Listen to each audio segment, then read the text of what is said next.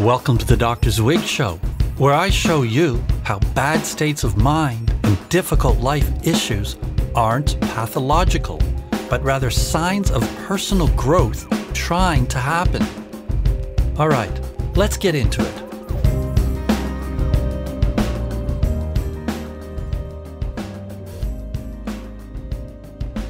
Hey folks, how are you? I hope your day or night is moving along exactly how you want it to. I very much appreciate you tuning in today. I've got a super juicy topic to dive into with you. It's something I'm really passionate about because it affects so many of us in so many ways. But I want to warn you, this isn't for the faint of heart. I've got my sword out and I'm ready to cut through to the center. If you're okay taking psychiatric medications, you may not want to listen to this episode. Also, never stop meds without doctor supervision and therapeutic support. Now, I'm fully aware that questioning the status of our current mental health practices may be unsettling for you if you depend on the system for your well-being. But my goal is to promote a safer and more effective way of addressing what ails us. All right, grab something to drink if you want, get comfortable, and let's do this. I want to start by telling you about a bet I won that changed my life. For 10 years, I worked as a psychologist in a psychiatric clinic in Zurich, Switzerland. One of the things all the docs there were required to do was to attend lectures given by academic psychiatrists from Zurich, the US, England, and other places. At first, I enjoyed hearing what these folks had to say, but after a few years, my feelings changed. My work with severely depressed clients had shown me that the traditional paradigm of medicalizing their emotions by drugging them up was a dangerous dead end. From working with hundreds of such clients, I discovered that their symptoms and problems didn't constitute anything like the disease entities we find in medicine. These people weren't ill. They were suffering from the signs of a powerful process of personal growth and change trying to happen in their lives. Over time, I realized that traditional psychology and psychiatry have it all wrong. Your problem isn't a disease, it's your calling. It's your life song trying to be heard. Even your worst issue is a meaningful and purposeful process that's trying to awaken you to deep change. Just suppressing your symptoms misses the whole point. Your life is an unfolding process, and everything you experience, the good, the bad, and the ugly, aims at positive transformation. The key is to learn how to tap into the hidden intelligence, the mysterious music, the message in your messed up life. So over time, these lectures became unbearable for me because I knew from experience that most of what they were saying was complete BS.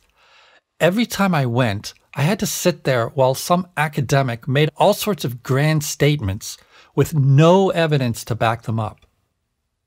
Sometimes it felt like attending a religious group where it's more understood that everyone will automatically agree on whatever's being said, rather than a group of scientists where evidence should be analyzed, discussed, and debated. It felt like dogma disguised as science. I started purposely sitting in the back row and slithering out the second the talks were over. But one night, which happened to be the night of the clinical director's lecture, I got there late because my band rehearsal went overtime. I felt like the bad boy rocker rebel I thought I'd shed to some degree. I walked in and the only available seat was in the front row directly in front of the podium. Lucky me. He talked about the psychiatric drug approval process in Switzerland, the US, and England, and it was boring. I was tired, and at one point, I forgot myself and rolled my eyes. Bad move. He was looking right at me. For the next 10 minutes, I didn't hear a word he said because I was caught up in my internal dialogue, debating whether he's going to lecture me personally or even fire me. The second he finished his talk, I stood up to bolt out of the room, but he stopped me.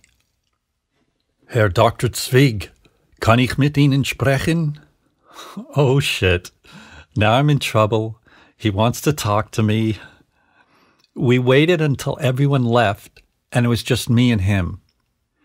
He immediately said he had seen me roll my eyes and that it was disrespectful.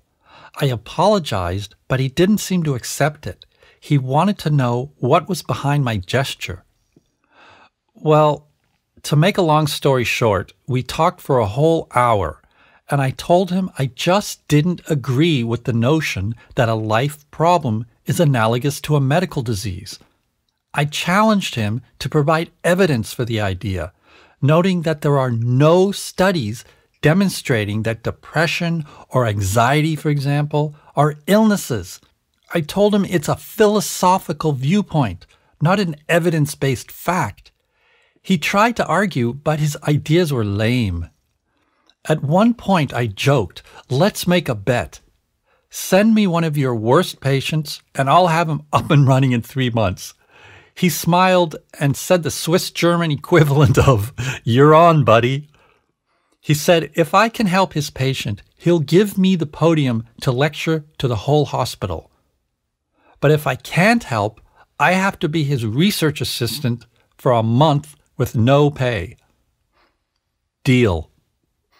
Walking home, I totally regretted my loose behavior and envisioned him sending me an impossible client who I'd be unable to do anything with. Then he'd make me work for him for free, and then he'd fire me. My only refuge was the fact that we hadn't set out any kind of specific parameters for what would constitute me helping the client. But the idea seemed to be that I'd have to do more than he'd been able to do. He sent me a 20-year-old man, I'll call him Jeremy, who had come to the clinic at the insistence of his parents and doctors.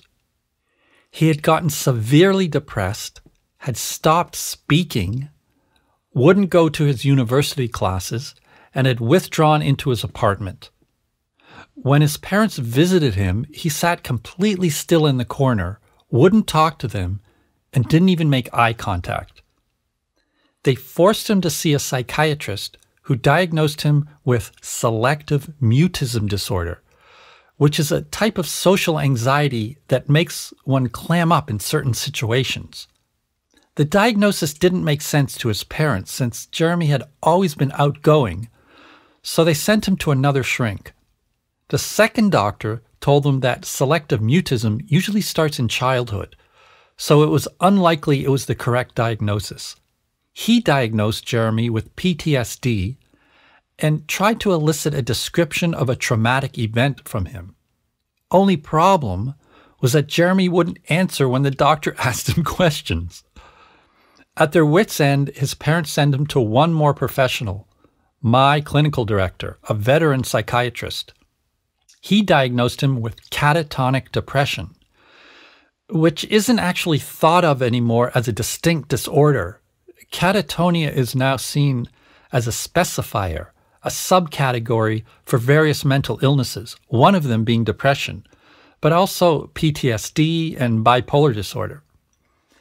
He said Jeremy exhibited 3 important identifying symptoms of catatonia that led him to the diagnosis. He gave no verbal responses to the doctor's questions or instructions. He physically resisted when the doctor tried to reposition his body, and he mimicked the doctor's movements. He prescribed him Xanax, a tranquilizer, and followed up with him over the next 3 months, but saw little improvement. If you want to hear the story of my work with Jeremy, which was transformative for him, you can read it in my blog. It's called how Jeremy broke out of his muteness. It's pretty interesting, and it involves the guitar.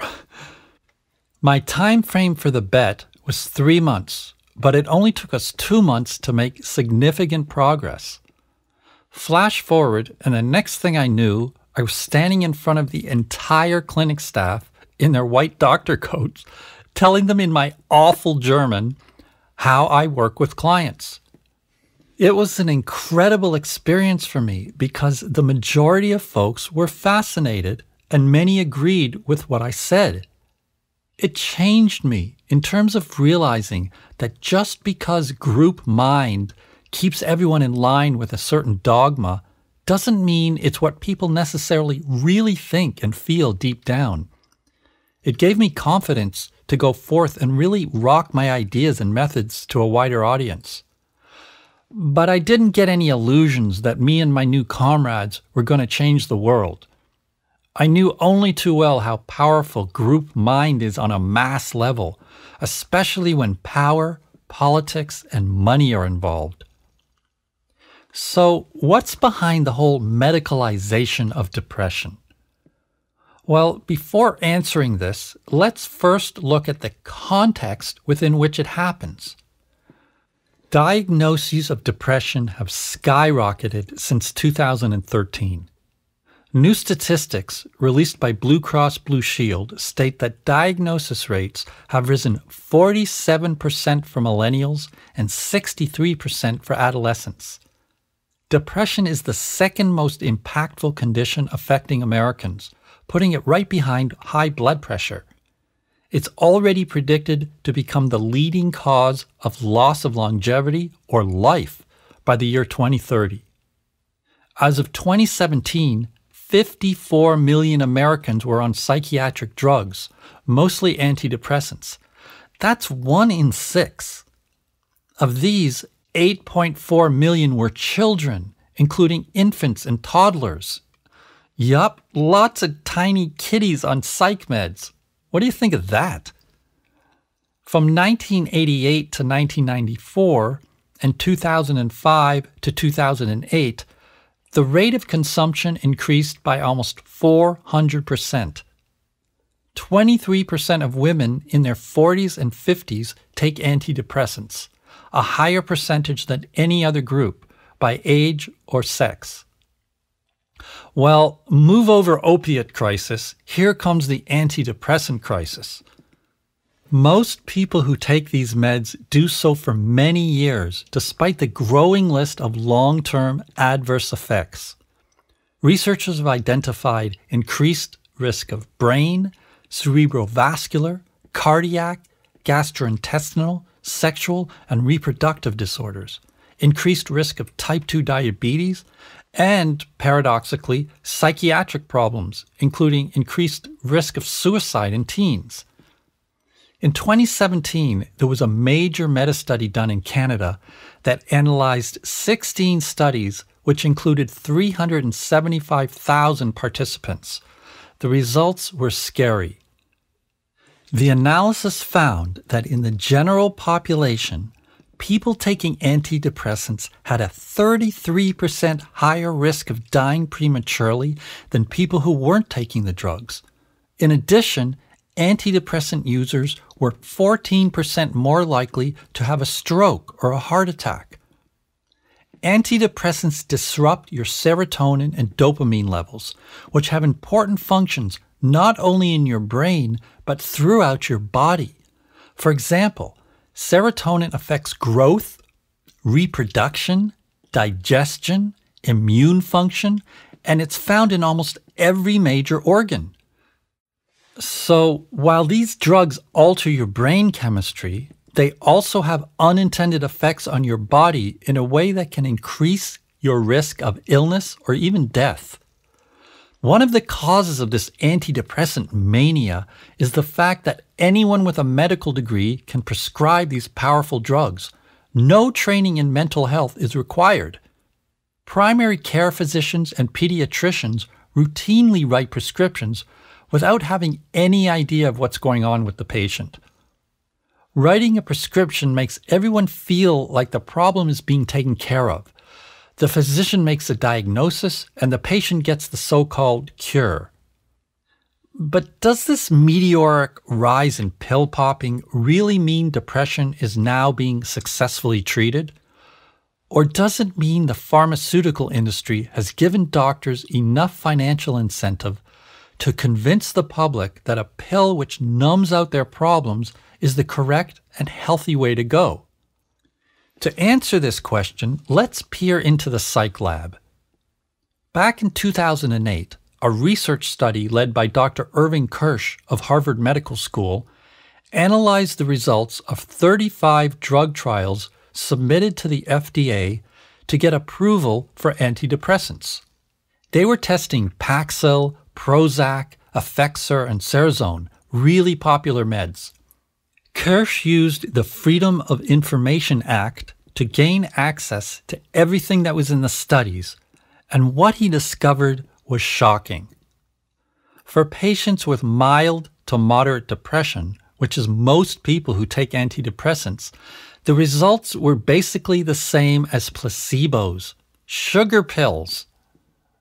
Those with severe depression felt only a bit better, and only the totally out of it folks noticed some improvement. In 2010, the Journal of the American Medical Association reported the same thing. The statistical results of these double-blind clinical trials, where people don't know if they're being given a drug or a placebo, showed that almost the entire effect of antidepressants is placebo. This means they didn't pass the FDA standards for drug efficacy. Yet the FDA still approved these medications for marketing. But how could this be? Well, I'll tell you. The drug companies provide 75% of the funding for the FDA's approval process. I can't think of a worse conflict of interest. The FDA only reviews studies that were designed, performed, and paid for by profit-driven multinational pharmaceutical companies, or farmed out by those companies to private research firms whose interest it is to find positive results for their employers. It's absolutely no secret in private research circles that these collaborations virtually guarantee some fraudulent results. People think that FDA approval means that a psychiatric drug is safe and effective long-term. But it doesn't even mean this for the short term. Psych drugs are rarely tested in clinical trials for longer than a few months, while most patients take their drugs for years or decades. The drug companies pay researchers crazy amounts of money to do their work. It's done mostly by academic psychiatrists, like the ones that bored me with their lectures. And some of them actually sit on the FDA or industry advisory committees that fast-track these drugs through the approval process. It's criminal. I used to have a client who worked for Pfizer, the drug giant, and he told me that when they apply to the FDA for marketing approval for a drug, they only send them one or two of the most favorable studies that seem to show short-term safety and effectiveness. The negative studies are shelved and never revealed to the FDA or any agency unless subpoenaed by the courts or applied for through the Freedom of Information Act. Talk about putting your best foot forward. In the case of the super popular psych meds known as SSRI drugs, selective serotonin reuptake pump inhibitors, great name, lab animal studies usually only last hours, days, or weeks, and the human studies only last 4 to 6 weeks, way too short to draw any valid conclusions about long-term safety and effectiveness. So we shouldn't be surprised that over the years, an epidemic of adverse reactions has occurred. Addiction, brain damage, dementia, suicidality, as well as the more common side effects like worsening depression, insomnia, constant tiredness, obesity, diabetes, blood pressure problems, nausea, weight gain, loss of sexual desire, decreased orgasm, erectile dysfunction, dry mouth, blurred vision, constipation, dizziness, agitation, irritability. Sounds like a bad day. Oh, and don't forget anxiety. Then you get an anti-anxiety med with all its side effects. It's crazy. Also, another side effect is violence in some people. Studies on the school shooters in the US show that the conventional wisdom that they were nuts and didn't take their meds is wrong. Most of them were taking their meds, insane cocktails of the stuff, and that's what made these already vulnerable young people crazy. But the whole notion that messed up states of mind are caused by brain chemical imbalances is false. These chemicals, called neurotransmitters, have never been proven to be imbalanced in people suffering from depression or other bad states of mind. There are over 100 known neurotransmitter systems in the human brain. And so proposing a theoretical chemical imbalance is laughable if you know anything about neuroscience. It would be impossible to prove that any two neurotransmitters within these 100-plus systems are imbalanced when they're all entangled together. And no drug would ever be able to rebalance them in that infinite web of interactions. It would require a level of knowledge centuries more advanced than where we're at. It's utter nonsense. But these simplistic theories have been relentlessly promoted by Big Pharma to a gullible public. It's not an overstatement to say that the drug companies resort to propaganda to convince prospective patients and prescribers why they should be taking or prescribing these meds. And the craziest thing is that while drug companies and doctors work to convince the public that meds correct a chemical imbalance that causes their symptoms, the entire psych diagnostic manual is based on the idea that mental illnesses have no known cause. It's the most glaring contradiction you can imagine, and it's right there out in the open, like the biggest elephant in the universe that no one sees. The manual is called the Diagnostic and Statistical Manual, DSM, and it's published by the American Psychiatric Association. Despite its name, it actually has no statistical data in it. It arbitrarily groups symptoms into clusters and gives them disease names. Each new edition of the manual shifts around the clusters because they're not based on research, but on the opinions of the manual's authors. The painful experience of depression makes the intuition that you have a chemical imbalance seem reasonable, but it's a faulty intuition. Unconscious emotional processes can produce the most severely messed up states of mind you can imagine. No pre-existing chemical imbalance required. Antidepressants are supposed to work by increasing serotonin in the brain. Only problem is there are no studies demonstrating that depression is actually caused by a serotonin deficiency, nor that antidepressants fix it. There isn't even a way to diagnose a serotonin deficiency because there's no method to accurately test the amount in your brain. And there aren't any diagnostic criteria. You can test for it in the blood, but that doesn't tell you the levels in the brain. The serotonin hypothesis has been around for 50 years and still hasn't been confirmed. But this doesn't stop doctors from prescribing drugs that alter serotonin levels. The depression serotonin idea has become so commonplace that people have stopped questioning it. They believe it to be a proven theory, when in fact it's still just a conjecture. There's a profound disconnect between the true status of the research and the public's understanding. Drug companies amplify this confusion by doing advertising campaigns that reframe negative states of mind as symptoms which the drugs are designed to cure. The ads frame your emotions in terms of two choices. Either you have a mental illness or you don't. They don't provide a third option that perhaps feeling sad and hopeless isn't an illness at all.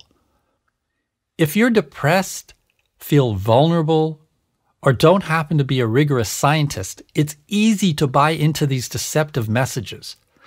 Now, don't get me wrong. Many people claim they can function better when they're on these drugs. Some consider them life-saving. But for mild to moderate depression, which is what most sufferers have, an increasing number of studies show that they could achieve the same results just with changes in diet, sleep, and exercise. And as I said earlier, during the decade I lived in Switzerland, I worked with hundreds of severely depressed clients and was able to help them completely turn their lives around. We did this by hacking into and processing their painful states of mind, not just by numbing them with medications. So the real question is this: is our goal merely to be functional at all times? Like if you're going through a difficult experience, that's somehow bad and wrong. Psychiatry and the pharmaceutical industry have succeeded in convincing us to settle for symptom-free living instead of getting to the root of what's really going on in our psyches. They've convinced us to give up the pursuit of true self-awareness, understanding, and happiness in exchange for not having to deal with our processes. They've told us to opt for the medicalization of our emotions over participation in the conscious evolution of our lives. They've confused us by giving us the false message that we should always be happy and that normal states of sadness and pain are caused by a brain disease. We're embarking on the same kind of dangerous path we entered when opioids became widely prescribed for pain without warnings of harm or addiction. This time, we're attempting to erase selfhood in people in order to get rid of their bad states of mind. Wait 2 or 3 decades and a new crisis is going to emerge. Now, it's not just the pseudoscientific claim that depression is caused by a serotonin deficiency. There's also the false notion that brain scans show that depression is caused by a brain disorder. Researchers take images of depressed people's brains and go, "Look, his brain is doing something different from a non-depressed person's, and therefore his brain is causing his depression." It's the worst science I've ever seen. Brain scans show correlation, not causation. Every state of mind has a correlative brain state because everything you think and feel gets processed through your brain. But this tells us nothing about whether the state of mind produces the brain changes produce the state of mind, or a third element drives both of these events. The mere observation of 2 things happening at the same time gives no data on what causes what to happen. Otherwise, you could say eating ice cream causes crime, since the incidence of both rise when the weather is hot. There's never been a brain imaging study that even remotely demonstrates the cause of depression. The fact that a drug can numb a person's mental anguish says nothing about why she's depressed. The same is true of someone who manages his so-called social anxiety disorder by using alcohol. It would be illogical to claim that his anxiety was caused by a chemical imbalance, which the alcohol cured. This confused notion of causality puts psychiatrists in a dilemma. They want to promote the disease medication model, but the psych manual says there are no specific underlying causes. Since they don't know the cause, they focus solely on masking the symptoms. A powerful example of this confusion is psychiatrists' dilemma over how to treat grief. The second most recent version of the psych manual had a grieving clause that said you were allowed to grieve for loss of a loved one for 2 weeks, and after that, you have clinical depression. However, the newest manual took this out because it went against the chemical imbalance theory by saying that depression could be caused by psychosocial factors. Think about it. Someone close to you dies, and your grieving is considered a mental illness. The cure? Drugs. Now that's bad science. Taking medication is okay in an extreme crisis, but you absolutely need to work on the problem. Long-term use of pills, while helping you function better, turns a blind eye and a deaf ear to the underlying issues. And the more you ignore them, the more you plant the seeds for future mental and physical health problems. If you buy into the chemical imbalance idea and take meds for life, you dissociate from yourself by ignoring the deeper processes in your life. By covering over your symptoms with drugs, you use a superficial fix that ignores the fact that depression, even the worst case, is an alarm calling for profound personal change and growth. Learning how to process your depression, hopefully with a therapist who knows how to do this, takes you far beyond merely being functional. It makes you feel whole again and transforms your life in ways you never thought possible. It also frees you from all those crap side effects I mentioned earlier. Speaking of processing your bad states of mind, instead of just suppressing or managing them, I released a new video and single for my song Before the Dawn, which talks about the hidden intelligence in your problems that's trying to wake you up to something new. You can watch the video on my YouTube channel and stream the song on Spotify or wherever you listen to music. I'm going to release the demo version of the song the first week in January 2021. And you can watch the video on my YouTube channel or stream it on Spotify or whatever platform you use. Here's a sneak preview.